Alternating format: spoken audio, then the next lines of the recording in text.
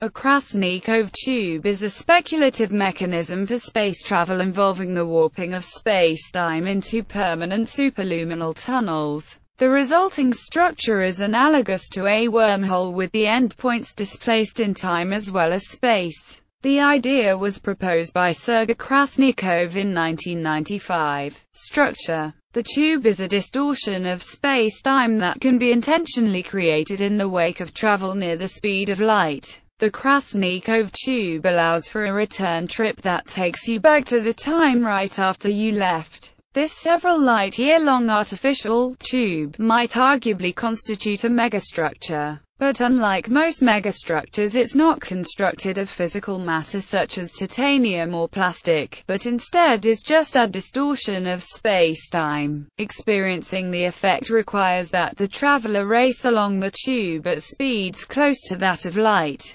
Causality violations. One tube case: Krasnikov argues that despite the time machine-like aspects of his metric, it cannot violate the law of causality because all points along the round-trip path of the spaceship always have an ordered time-like separation. Interval, in algebraic terms, is always larger than. This means, for example, that a light beam message sent along a Krasnikov tube cannot be used for back-in-time signaling. Two-tube case: while one Krasnikov tube can be seen to present no problems with causality, it was proposed by Alan E. Everett and Thomas A. Roman of Tufts University that two Krasnikov tubes going in opposite directions can create a closed time-like curve, which would violate causality. For example, suppose that a tube is built connecting Earth to a star 3,000 light-years away. The astronauts are traveling at relativistic velocities, so that the journey through this tube only takes 1.5 years from their perspective. Then the astronauts lay down tube 2 rather than traveling back in tube I, the first tube they produced. In another 1.5 years of ship time they will arrive back on Earth, but at a time 6,000 years in the future of their departure. But now that two Krasnikov tubes are in place, astronauts from the future can travel to the star in tube 2, then to Earth in tube I, and will arrive 6,000 years earlier than the departure. The Krasnikov tube system has become a time machine. In 1993, Matt Visser argued that the two mouths of a wormhole with an induced clock difference could not be brought together without causing quantum field and gravitational effects that would either make the wormhole collapse or the two mouths repel each other. It has been suggested that a similar mechanism would destroy time machine Krasnikov tubes.